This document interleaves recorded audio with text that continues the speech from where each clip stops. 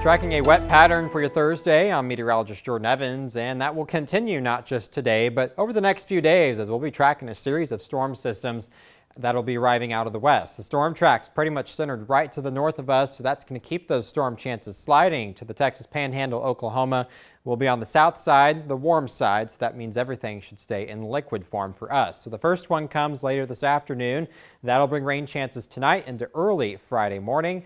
And then a little break, but then another one comes Sunday into Monday, and that one can have a little bit more dynamics with it to bring maybe some thunderstorms or stronger storms too. So stay tuned. We'll be tracking that over the next few days. Then we go into early next week.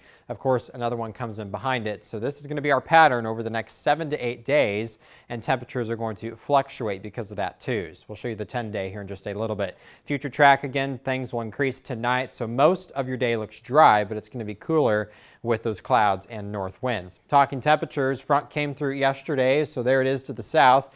Down toward Houston, still in the 70s. We're in the 50s here in central Texas, and even 40s farther to the north and west of us.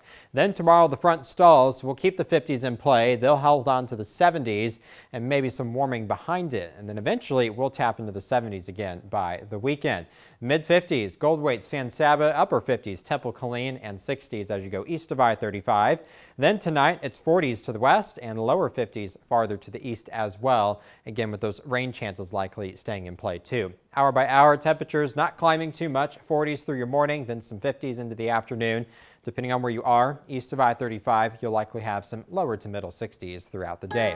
Tomorrow, it's mid-50s again, 60s east of I-35, 70s for all of us Saturday into Sunday, and that's when we'll be tracking those better storm chances. Then eventually, another cool down Tuesday, more 70s by the back half of next week.